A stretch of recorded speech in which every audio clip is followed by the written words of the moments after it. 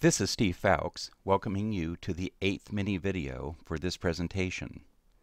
Finally, we get to the huge and vitally important topic of inflammation. Inflammation is the core of one of the oddest puzzles of Alzheimer's disease.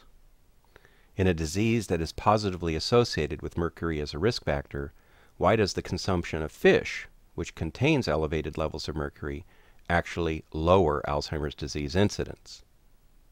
The statistical evidence that fish consumption lowers Alzheimer's incidence is quite robust. So how could this be true? The answer is that fish contains anti-inflammatory fatty acids. Because inflammation is a much more important risk factor, the mercury exposure is a comparatively minor contributor. Inflammation is known to be associated with degenerative diseases of many kinds. Furthermore, inflammation is known to be associated with many neurological diseases.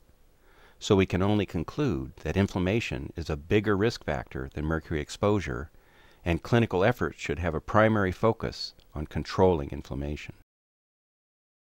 There are several mechanisms of inflammation that may have a direct bearing on Alzheimer's disease. One of the primary responses of inflammation is the induction of cytokines, which are cell signaling factors that mobilize and coordinate the immune system towards potential infections and allergens. One of the things that cytokines do is to activate other enzymes, two of which are aromatase and IDO, which is an abbreviation for indoleamine dioxygenase. Aromatase and IDO have survival value in fighting infections. Aromatase increases estrogens. It does this by converting testosterone to estradiol and androstenedione to estrone. The advantage of this is that estrogens turn off genetic transcription and protein synthesis, which decreases any collateral DNA damage that might otherwise occur from the oxidants and free radicals that the immune system uses to fry infectious bugs. The bad side is that estrogens inhibit energy systems that would otherwise maintain ATP synthesis and antioxidant recycling. The decrease of testosterone and progesterone by aromatase also decreases energy production. The enzyme IDO breaks down tryptophan, which is an amino acid that some infections need in order to thrive. But decreased tryptophan causes decreased serotonin and decreased melatonin, which you need for happiness and well-being. In addition, low serotonin causes depression, increased sensitivity to pain, and impairment of sleep quality. And the combination of poor sleep and low melatonin cause neuroendocrine dysregulation. In addition to the alterations of the testosterone-estradiol ratio, the progesterone-estrogen ratio, and the androstenedione-estrone ratio, the downregulation of energy pathways inhibits steroidogenesis at its root. This decreases the neuroprotective effects of pregnenolone and progesterone and sabotages the pro-energy effects of progesterone and testosterone. Let's look at this in more detail. The steroid tree shows the metabolic paths of steroids. The root of the tree is cholesterol, which is the ultimate source for all steroids. The trunk of the tree is pregnenolone, which is the point at which branching begins. For neurological conditions, the neuroprotective steroids are at the base of the tree, with pregnenolone and progesterone being the strongest, and DHEA being a very weak third. The androgenic steroids are on the left, with DHEA being quite mild, and testosterone and dihydrotestosterone being quite potent.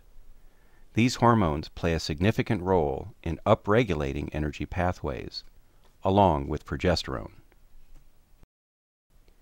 The estrogenic hormones are at the top of the tree, with estradiol and estrone being the strongest.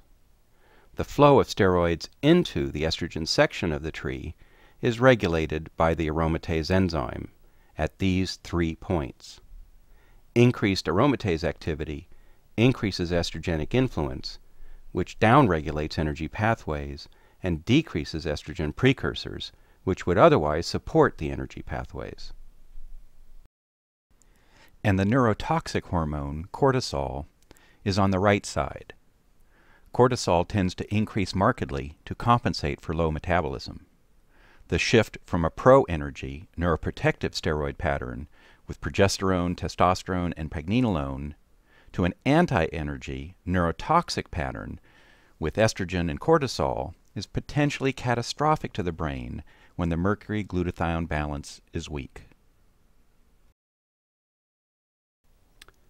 The sources of inflammation are legion. The most familiar are infections, which span the range from the high profile, like viruses, bacteria, and fungi, to the more obscure, like toenail fungus and anaerobes in root canal teeth. Allergies are another category that deserves elaboration. Immediate hypersensitivities are obvious to everybody, to both medical professionals that test them with skin injection challenges, and to patients who experience rashes, welts, and boils within minutes to hours of exposure. However, delayed hypersensitivities are an entirely different kind of allergy. They are mediated through IgA, IgG, and IgM antibodies and are not immediately obvious to the people who are exposed. They are popularly called food allergies, and their pathologies and their inflammatory influence has been denied by most medical allergists for many decades. Their adverse influences are greatly magnified by digestive weaknesses, use of antacids, use of H-blocking anti-indigestion drugs, and by leaky gut syndrome. Many common foods, like wheat, corn, milk, and yeast, are among the highest risk for delayed hypersensitivities. So are personal favorite foods, which produce short-term feelings of well-being at the earliest stages of inflammation. Oxidative stress is a general inflammatory influence. This can occur through heavy metal exposure, which poisons enzyme systems, or from nutritional deficiencies, which can undermine antioxidant systems. Also worth mentioning are chemical exposures, like pesticides from agriculture, and aldehydes from particle board, glues, and carpeting, and from lifestyle factors like alcoholism.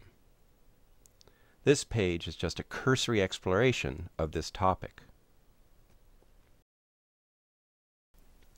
The brain is only 3% of the body's mass, but consumes 20% of the body's energy. This disproportionate energy use is required to power the microtubule transport system and the phosphorylation cycle. These brain systems require the robust energy that can only be derived by aerobic energy processes.